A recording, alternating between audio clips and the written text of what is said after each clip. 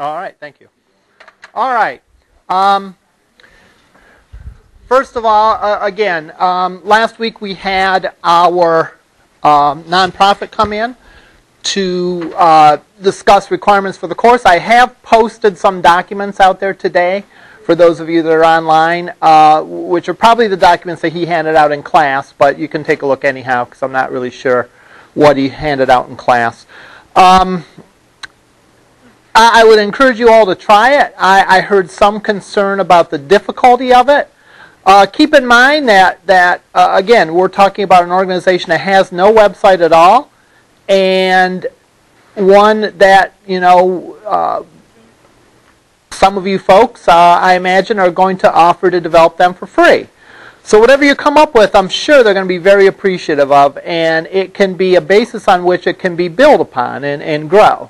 So don't look at it as though it has to be, you know, something massive and something perfect.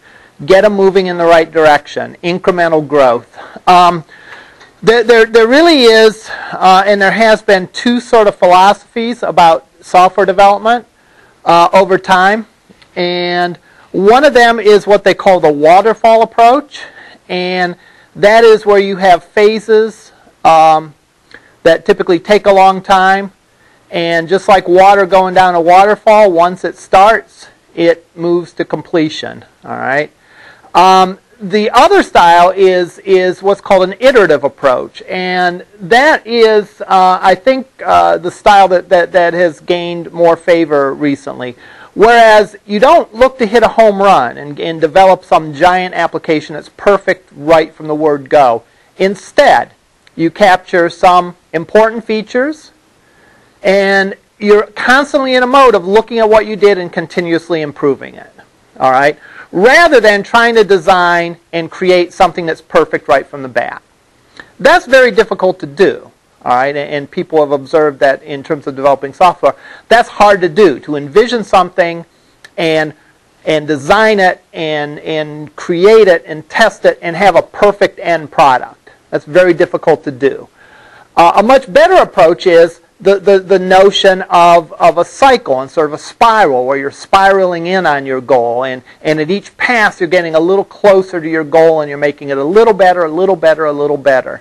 And that's sort of the approach that we should take. This is the very first pass that they're taking for this website, so therefore just get them off to a good start. You know, it doesn't have to be perfect. Get them off to a good start, get them in the right direction.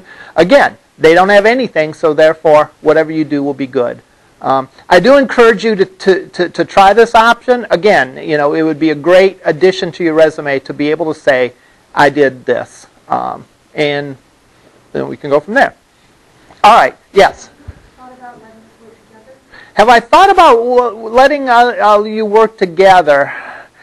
I'm very reluctant to do that. For one reason, you know, frankly, I don't see it as a couple-person job. I see it as a one-person job. I don't see it as you know, if I were to allow folks to work together, I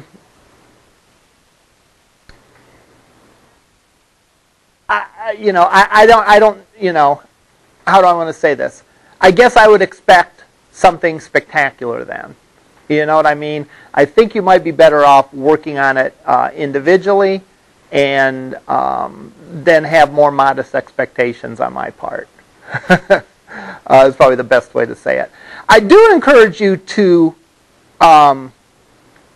if not work together officially, to bounce ideas off of each other and show each other what you've done and ask for suggestions and get feedback.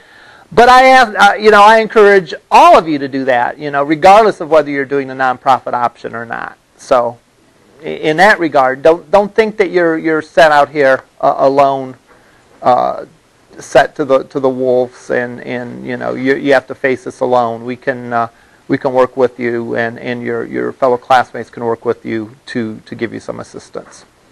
Other questions or comments? Time for the design is coming quick. I don't remember the exact date it's due, but it strikes me as approximately 2 weeks from now. April 4th? that sounds about right, which would be about 2 weeks. Yeah. So again, you want to keep on it and keep moving. I would suggest you bring your stuff to class/lab, on a thumb drive or whatever, because again, it's possible we could have some time in class or during lab to brainstorm, look at things, and so on. All right, here's a plan for today and probably the rest of this week and probably some into next week. First off, we're going to polish off accessibility. We sort of talked about it last time. I'm sorry, not last time, but a week from today, a week ago today. And then we had our visitor that discussed the nonprofit option on Thursday. So we're going to finish that up with some final thoughts. We had in my mind, we had a really good discussion of accessibility on that Tuesday. And I just sort of want to give some final thoughts and maybe talk about some resources and etc. After that, we'll go into HTML tables and what to use them for and what not to use them for. All right, on accessibility.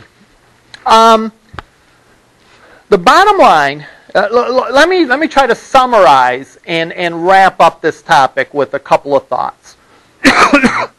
First of all, how do people with disabilities access the web? All right. They're able to do so through a combination of two things. Assistive technology plus what I would say the principles of universal design.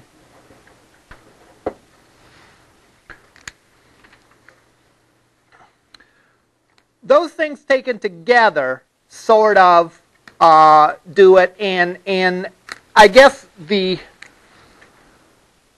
other thing I would say is a handful of special accommodations.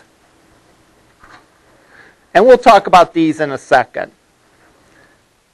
Again, we defined assistive technology last time as anything hardware or software that assists people that have disabilities. A screen magnifier, an on-screen keyboard, a screen reader, a braille tablet. Any of those things are forms of assistive technology. All right, they're hardware and or software that help people access the site. Universal design is a notion that we are going to design for everyone, and keeping in mind that what benefits people that are disabled often benefits other people as well. All right. Closely associated with this is the notion that really every disability, the obstacles that are posed by it, comes across, those same obstacles happen to other people who don't necessarily have that disability.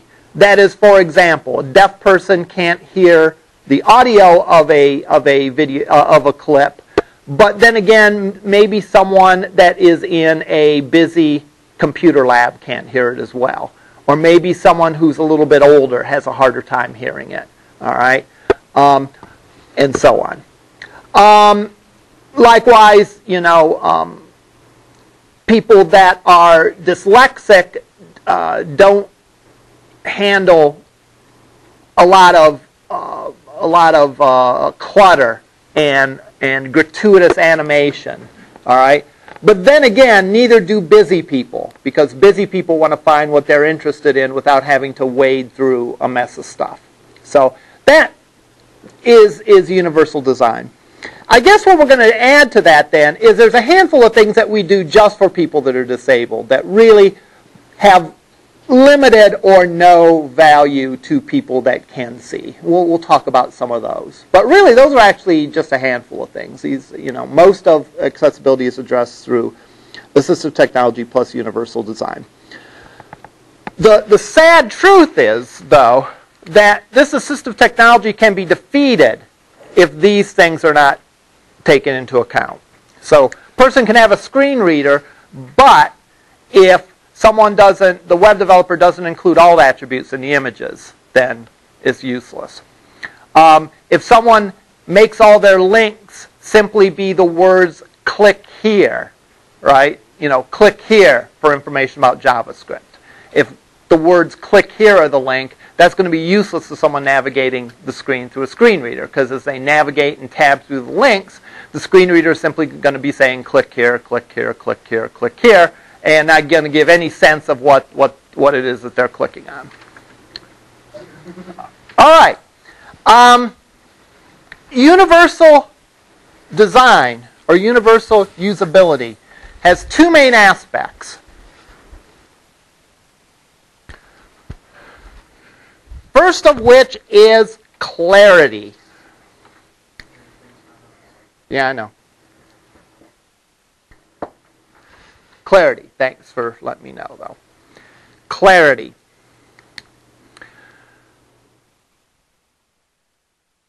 If I were to, I asked you at some point to pick out sites that were good sites and sites that were bad sites. Almost invariably, the sites that people pick out are bad are sites that aren't too simple but are too complicated. All right? Almost invariably, when I ask people to pick a site that they don't like, it's a site that's very cluttered. It's a site where the navigation isn't clear. It's a site where so much is going on that it's difficult to find where you are. You know, one of the most common complaints you hear about a website is, I can't find what I'm looking for on this site. If you can't find what you're looking for, that's almost the same as it not being there at all, right? And I've heard web developers that don't really get it tell me, you know, when I've brought up these things, oh, that's on our site, that's on our site. Well, yeah, but if you can't find it, or if it's difficult to find, then it's pretty much useless whether it's on your site or not. So clarity. Very rarely do you hear people say, this is a bad site because it's too simple. It's too easy to find the stuff that I'm looking for. All right. My attention is on the most important stuff, and there's not a lot of stuff to distract me. You know, you just don't hear people say those things. All right. I suppose it would be possible to make a site that was just so thin on content that it was literally just too simple and there wasn't enough there. But you know what? That's not the mistake most web developers make. It's just like it's probably possible to be too obsessed with exercising and proper diet, right? But that's not the mistake that most people need to be worried about, right? That's not the problem that most people need to address. So it's the same idea with web development. And therefore, strive for clarity. And clarity comes in a variety of forms. Clarity comes in the form of making sure you pick a font that's easy to read. Make sure your color combinations are very clear. Make sure the language you use is clear. Make sure that your language is clear and someone can scan your text and find what they're looking for. You know, avoid large words or complicated sentences, because people read screens differently. I always love the proverb, something like, never use a big word when a diminutive one will suffice. All right? So write it simple. And that doesn't mean dumbing it down, right? I want to clear that. We're not trying to dumb down the content on the page. We're trying to be clear for it. There's a lot of great quotes about simplicity. One very famous one from Einstein, who says something to the effect of, things need to be as simple as they can be, but no simpler. That is, we don't want to dumb down our content. We want to present it as clearly and as simply as possible, but not dumb it down. There's another one, again, by the jazz musician Charles Mingus, who says something of the effect of, anyone can take something and make it complicated. It takes a real genius to take something and make it simple. All right? So we want to use those things sort of as our model to look for clarity and look for simplicity.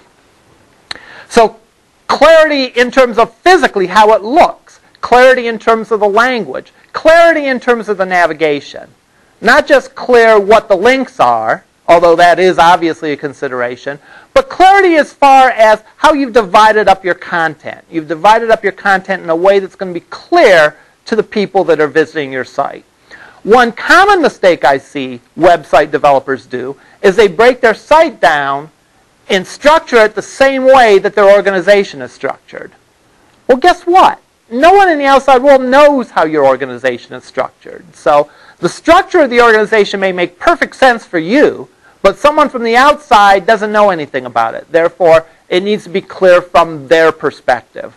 That's one of the reasons we create these personas, is so that we can try to put ourselves in the mindsets of these people that are visiting your site and trying to find something they're looking for. Okay, so clarity is number one issue, or is one of the two big issues. The other issue is multiple presentations.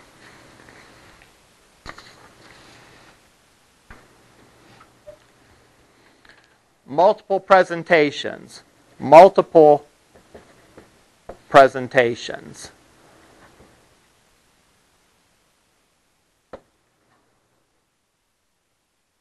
Why do I have a board, or whatever you call this thing, to write on and to write the words multiple presentation?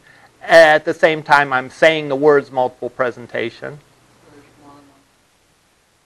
Exactly. So there's more than one way for people to get the information.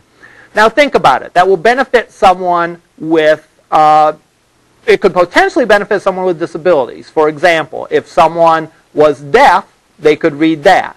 If someone didn't have good eyesight, they could hear my voice.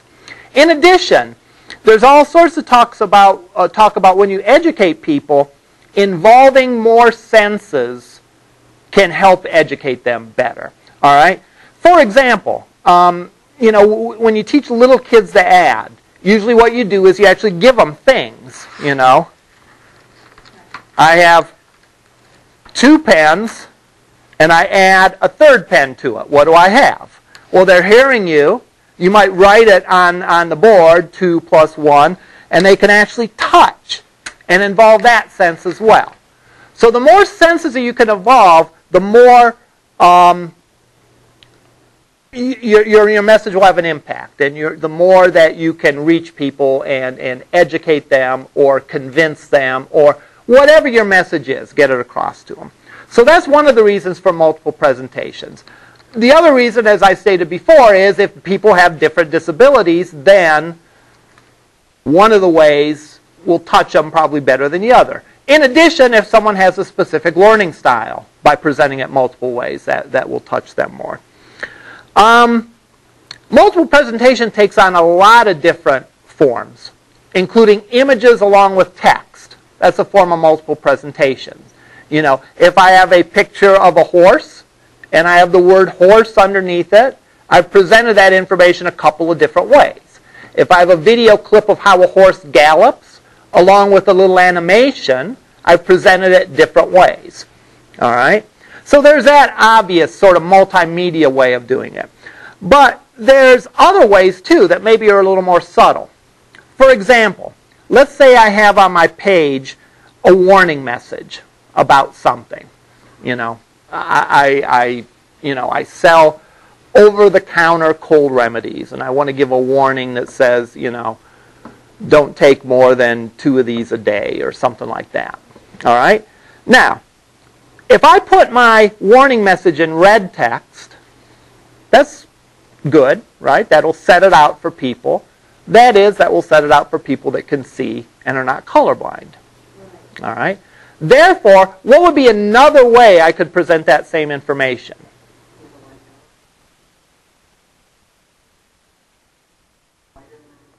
Okay, maybe use a different shade that I could be sure that people with color blinds, although that's a little dicey. Yeah, maybe make it red and a bigger font. All right, so yeah, the color choice would have an impact, but I guess what I'm getting at is in addition to changing the color, do something else with it. All right? So change the color and make a bigger font. Change the color and make a different font. Change the color and make it bold. All right? For people that can catch both ways of presenting it, you've just doubly emphasized it. No big deal. They really get the message that this is a warning message. But for people that can't see the difference in the color, they still get the message that this is somehow different. remember, it's human nature that when we see something, if we see text that looks the same, we assume it's like the same sort of thing. Whereas if text looks different, we assume there's something different about it. So if there was one sentence in a paragraph that was bigger font in red, automatically our brain knows, hey, there's something different about it. And if it's bigger and if it's emphasized, we know that that's probably more important than the rest of the text. All right? Other things we can do, we can put background colors on things. We can set things out to the side. We can put borders around them. All those typographical things that we talked about and all those things that we talked about as far as CSS styling goes aren't merely to make our pages look pretty. They're to give additional visual cues to our viewers about the content of our site, the way the site's structured, and what's important. So we can say something's important by saying this is important, but we can also highlight it in some way to really emphasize that fact. All right? So that's what I mean by multiple presentations. All right? Now, in a way, if you've been listening closely, you might accuse me of talking out of both sides of my mouth, as they say, right? On one hand, I'm saying clarity. Keep it simple, keep it pared down, keep it straightforward. And I then take a breath, and in the next breath I say, use multiple presentations. Take the same information and show it a couple different ways. Well, isn't that the opposite of clarity? In a way it is, right? In a way it is.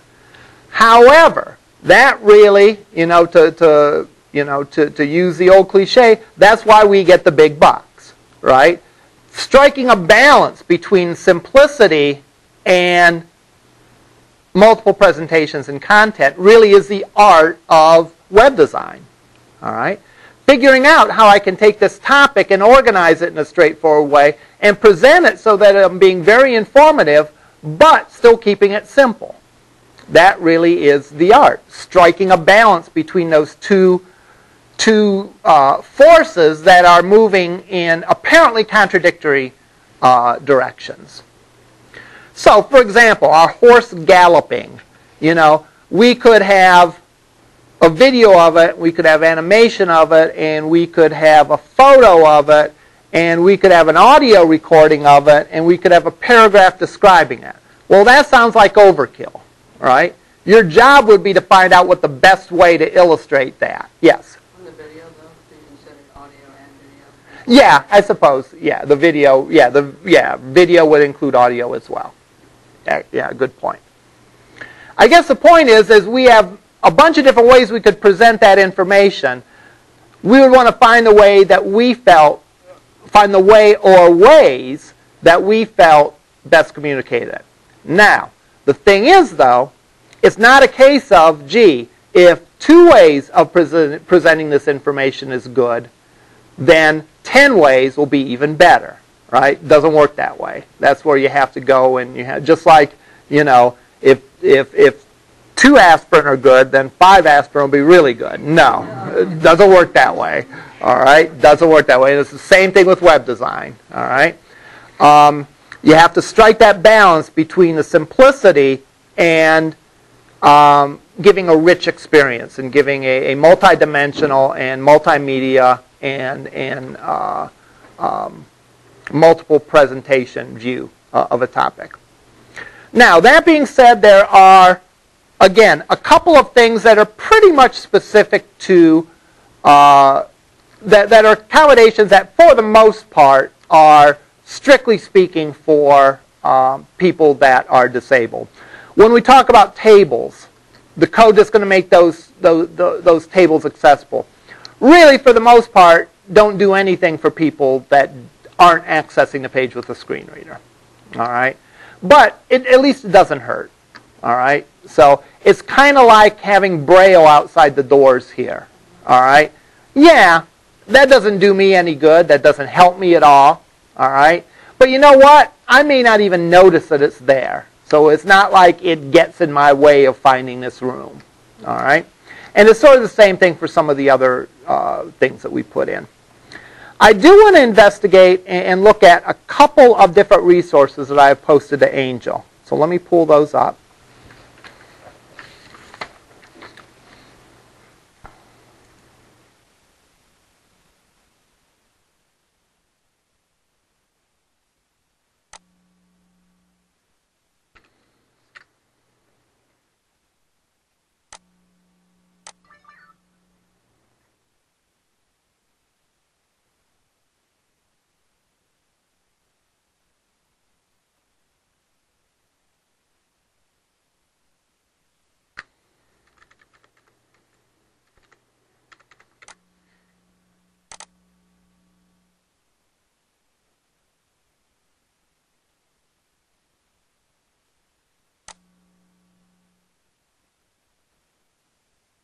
Oh, wait a minute.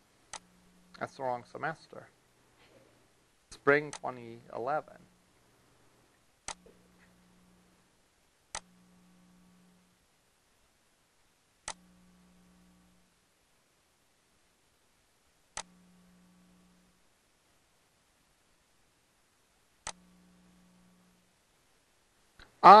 Here's a PowerPoint that I did. And again, I'm not big on PowerPoint, so I didn't give it in this class. But it does make good reading to review it. It sort of summarizes this. This is a great resource, especially the sections on forms and tables. When we talk about forms and tables, that's one of the reasons why this is a good time to talk about accessibility, because there are some definite accessibility issues with regards to forms and tables, and we'll talk about those. There's a nice little pre and post test to read as well. Someone was asking about access keys, how you could use keys, and again, this is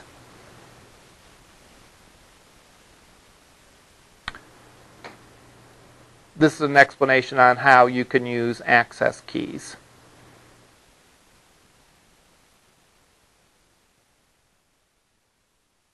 All right. This is a W3C's view on accessibility.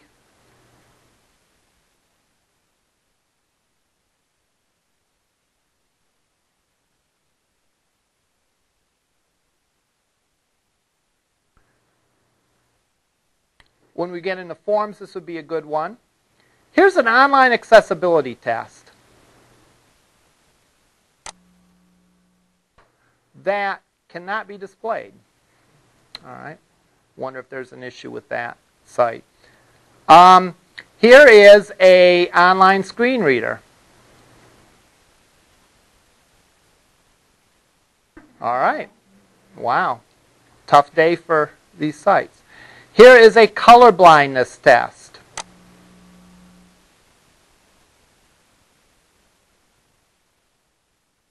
All right. So we can, for example, go and we'll put up a site. Let's think of a site that we might want to view. I want to view a site that doesn't have tons of stuff. Anyone have an idea of a good site to view?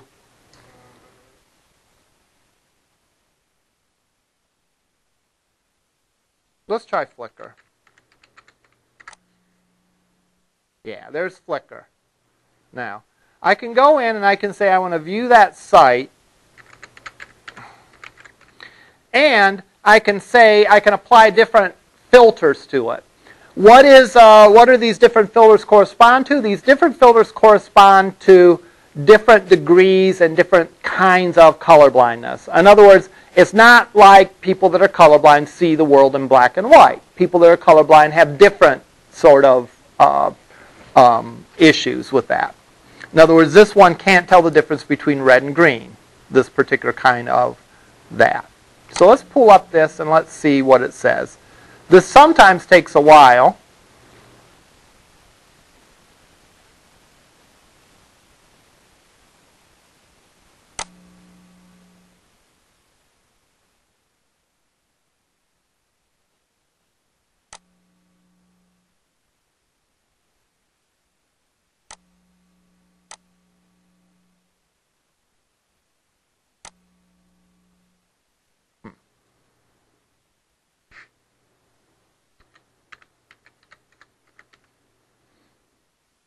didn't seem to work pretty well.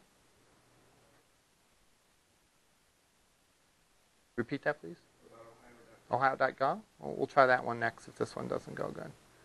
All right. This shows us what, again, the W3C site looks like with a colorblind filter. Let's pull it up in the with a specific colorblind filter of red-green colorblindness. All right. Notice that's how the logo looks. All right. Here, I think I disabled CSS. So therefore, the CSS looks a little bit different. But notice how it filtered that image. It shows me how that image looks. That's how it would look with someone that has red-green color blindness, as opposed to that. All right. So this is a nice tool that you can use to sort of filter that out and test it if you don't know anyone that has those particular ailments. All right. I would encourage you to read through the PowerPoint presentation. Oops. Are there any questions on this? Do pay attention, because in the next couple of sections when we talk about forms and tables, one of the things that we will talk about is we will talk about accessibility.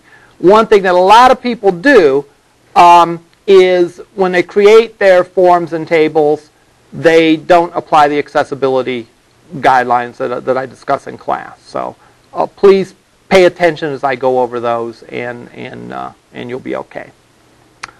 All right. Questions about accessibility. I want to at least start tables today. And I want to start tables by giving you a brief history lesson. All right? Back in the old days, when the web was first created, once upon a time, when the web was first created, the web was created for scientists. All right? Tim Berners-Lee at the Center for Nuclear Research over in CERN developed the World Wide Web as a way of linking together academic papers. So instead of a footnote that simply said, you know, Jones said such and such in his paper, you would have a hyperlink to it. So you could click on it and actually see Jones's paper. That was, at the time, that was a radical notion, you know. And the funny thing is this is all within our lifetime, right? This isn't like something, you know, I'm not describing something in the 1700s that they developed, right? This is, you know, in the 80s, I'd say, maybe early 90s. I don't recall off the top of my head. At any rate, all right. So the first version of the web really was more or less about that, being able to link text documents together. Well, as is often the case, when, you know, in our capitalistic economic system, when there's a good idea, the next thing that happens is people start to think how they can make money off of it, right? And therefore, the web was seen as a forum for businesses to be able to use it, the web, commercially. And they may not have known exactly how they were going to do it, but they looked at the potential and said, wow, this is great. We have to figure out a way to make some money off of this. All right, in a nutshell. Therefore, the web became a place for to market your business. All right, you would set up a website that talked about your business, and people could visit it and view your products and do all sorts of great things. The problem is where scientists aren't terribly concerned about the way things look. You know, scientists, the stereotype of a scientist is that they would be more interested in content than image or appearance. You know, think of Einstein with his wild hair, right? People in business and marketing would, at the very least, value both of them. All right. I suppose depending on how cynical you are, you could say that they value appearance more than content, but at least they pay attention to the way things look. So therefore, when people develop marketing brochures, they spend a lot of time making them look right. And the early versions of the web weren't very well suited for that. All right. Because they didn't simply want a document. They wanted to have what like websites look like now. You know, little areas where there were headlines and links and that sort of thing. All right? At the time, there was no CSS, right? So someone got the idea, let's use a tag called the table tag. And let's take it, and if we twist the usage of it, we can twist a table so that we can make a nice little grid on our page and put our stuff in it. And therefore, we can line stuff up. What do I mean by a table? I mean like a grid, like you'd have in Excel, where you have rows and columns of stuff. All right? Well, if we look at our standard web page, you know, the sort of real straightforward, simple web design, we could view it as a big, giant table that has 2 rows and 2 columns. And then we can put our logo here. We can put our banner here. We can put our links here. And we can put our content here. And that was pretty good. Then the marketing people could get pages that look like the way they wanted them to look instead of just like a dry, boring, from top to bottom academic paper. All right? Remember, there was no CSS at the time. Later, when CSS was introduced, it took a long time for CSS to work right. They really had to work out the bugs and the kinks and everything in CSS and the browsers to where CSS became effective. Now, if you're working in an environment and you're trying to develop a site that looks a certain way, you can't go to your boss and say, I know how to do it. We're going to use CSS. We just got to wait 4 or 5 years for them to get all the bugs knocked out of the browsers and the CSS specification, and then we'll have a beautiful website. Your boss isn't going to hear any word that you say after the first few. They're going to say, okay, that's great, but I need it done by the end of the week, right? Something along those lines. So therefore, web developers still continue to use tables to control the layout of the page. Well, let's fast forward till now. Now CSS is widespread, and CSS is effective, and the bugs for the most part have been worked out of it. Depending on when and where you took your first web development, if this is the first web development class that you've had, then we've sort of taught the correct way using CSS. But some of you may have done some web development before, both people here in class and people in the online class. This reflects sort of the old way of doing websites. And we don't ever want to go back to coding this way again. All right? The reason is because that design really unnecessarily limits you. All right? We can't really change the way the page looks after we've divided it into that grid. Yeah, we might be able to play around a little bit with the size of the columns and the size of the rows and all that. But if we develop our pages this way, we're pretty much stuck with having our code in a 2x2 grid. Well, what happens if you want to then display that page on a cell phone and you don't want a 2x2 grid, you just want one column? Or what happens if you decide that you want it to look a different way? You're locked into that and you can't change it without massive amounts of effort. So therefore, any of you in the past that used tables for layouts, don't do it anymore. I definitely will deduct if I see a table used for layout. All your layouts should be accomplished using CSS. So, if tables are so bad, all right, why are we even talking about them? Why wouldn't I just say, don't use tables and be done with this? Well, the reason for that is tables themselves aren't bad. It's just that they've been misused in the past. All right? There's a perfectly legitimate use for tables, and tables still should be used for this legitimate use. And the legitimate use for tables is when you want to show a table of data. That is when you want to show a set of data that has rows and columns. For example, temperature, average temperature in the United States, right? You could do something like that. You could have the rows representing the different cities. So Atlanta, Chicago, Cleveland, Elyria, New York. And then maybe the columns represent the month. The average temperature for January, February, March, and so on down the line. For that kind of data, tables are the way to go because that's a table of data. It's the kind of data that you would have in an Excel worksheet. All right? So for that, tables are perfectly well suited. All right? So that's why we're covering tables. Another way to say this is, even though tables have been misused in the past, tables are not deprecated.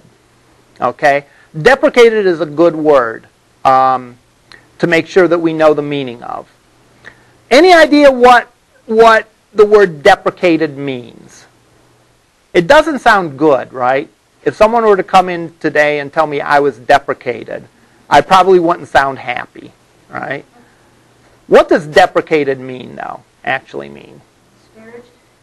Disparaged would be a good synonym, yes. Going away or obsolete as well.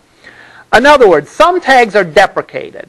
What deprecated means is there's a better way to do this, and you should never ever do it this old way, but for the time being, we're keeping it in the language because there's still some old stuff out there. For example, the font tag. All right? That's another one that if you learned web development a while ago, you might have used. All right? The font tag is deprecated. Why? Because there's no occasion on which it's a good idea to use a font tag. Never, ever, ever use a font tag. It's not a good idea. Never, ever. Not even once. All right? Don't even think about it. Yeah. It's like I tell my kids, don't even think about doing that. Of course, by saying that forces them to think about doing it, but that's another question. What? Oh yeah, it would work because there are probably some old sites out there that still have them, and and the browser developers don't want to break those sites. However, there could be at some point where they say, you know what, we're not supporting that anymore, and it could break. All right. Tables, on the other hand, aren't deprecated because there still is a perfectly legitimate use for tables. We just want to make sure that we don't misuse them and take the tables and use them for some other use. So, let me show you why we need the table tag. The reason we need the table tag is because of the way HTML handles white space. So let's go in and let's make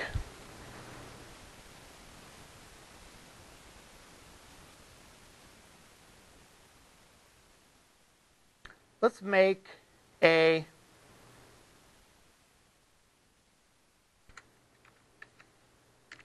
page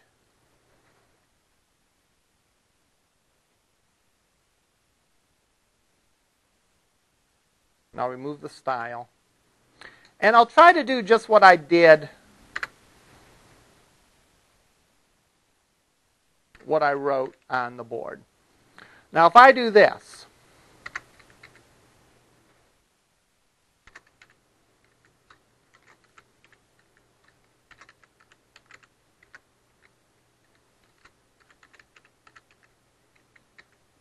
I don't know what's the average in Atlanta for January.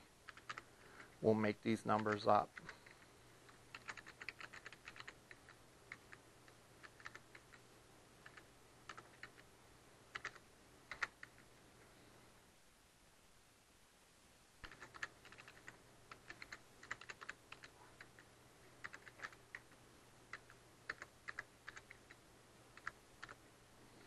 All right.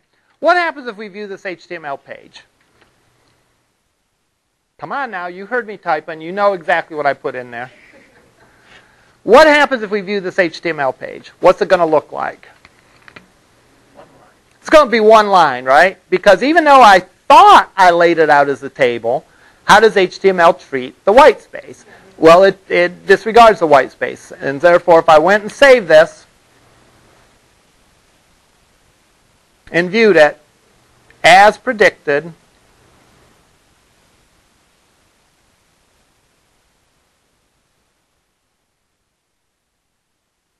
the browser's laughing at my code because it knows what I was trying to do and knows it's not going to work. All right. What if and now you might say to yourself, okay, well, what if I did this? I can put a break tag on the end. I could do that.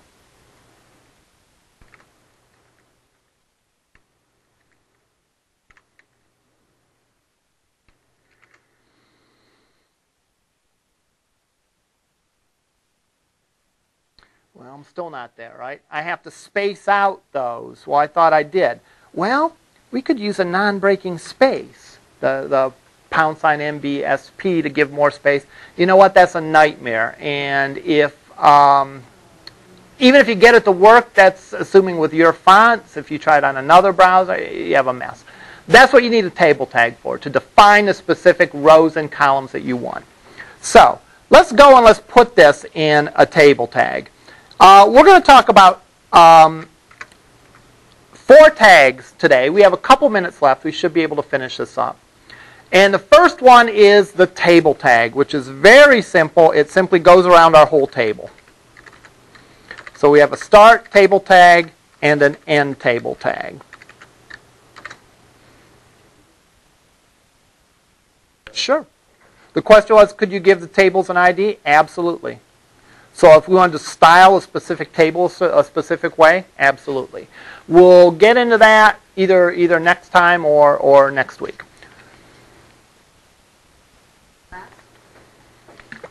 Yep. Any HTML element you can give an ID or a class to. We then have a TR tag, which stands for table rows.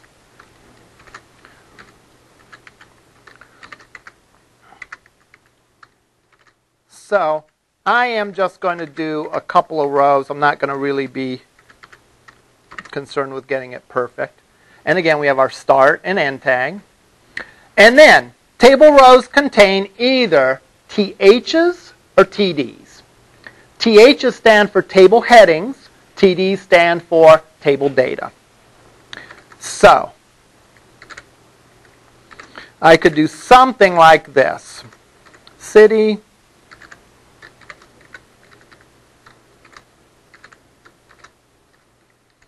then do January,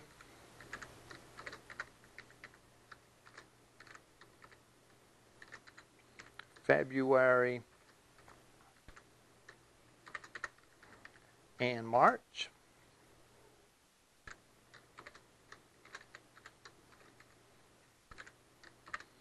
And then that's the table headings, that's the column headings. And we can then go in and put the table data. So like I did, the first city was Atlanta. And I'll just do a row's worth of temperatures, 50.